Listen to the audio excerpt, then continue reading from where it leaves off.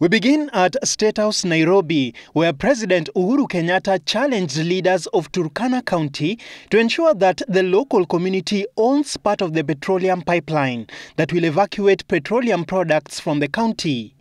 The president said the locals can convert their interest in the land to be used for the pipeline into shares that would earn them dividends every year instead of outrightly selling the land. The proposed pipeline construction project will run from Lokichar in Turkana County to the proposed Lamu Port as part of the Lamu Port South Sudan-Ethiopia Transport Corridor project.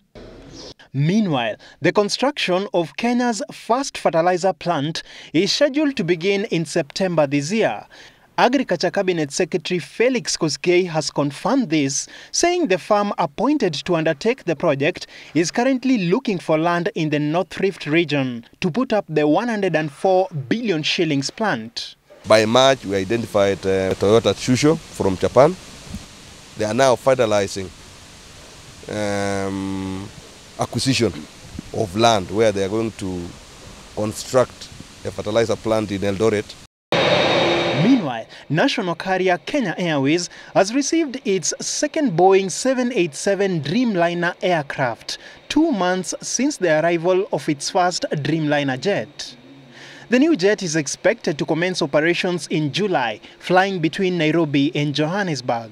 Kenya Airways expects 4 more Boeing 787 Dreamliner aircrafts by the end of this year. Finally, Murang'a County government is set to migrate its revenue collection system from a manual to a digital system. Murang'a Town Administrator Jeremiah Kamau says the system will initially be rolled out on a pilot basis in Murang'a Town before expanding to other areas. Dennis Otieno, Monday Special.